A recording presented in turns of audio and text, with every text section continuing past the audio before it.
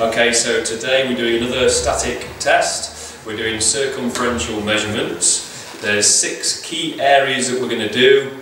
Upper arm, forearm, waist, hip, and then thigh and lower leg. Okay, so we're going to work away from the top and down. So first of all, if you make sure your client just has the arm just by the side of the body, nice and relaxed.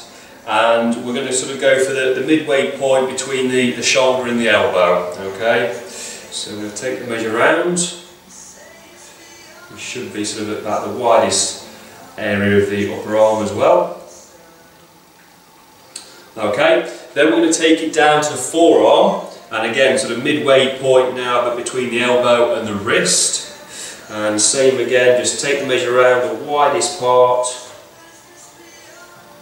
whilst the client keeps the arm nice and relaxed. So we're going to make a note of these 2 measurements first.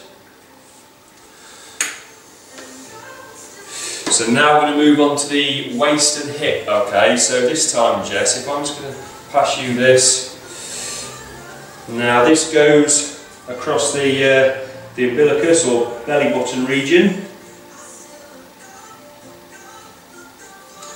Okay, and then we take it down now to sort of the widest area of the hip.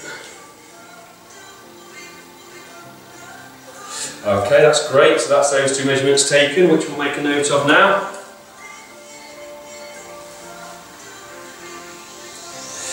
And then the final 2 are in the lower body, the thigh, and then the lower leg.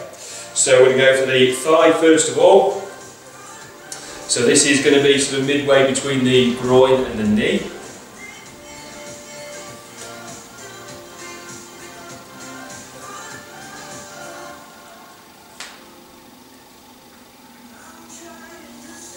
Okay, and then taking it down now to the lower leg, the widest part, which again should be sort of halfway between the knee and the ankle.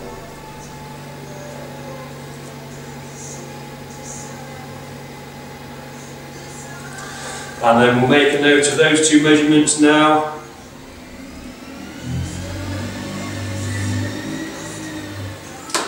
So WABBA trainers normally take these measurements every 6 to 8 weeks just to make sure that their clients are on track.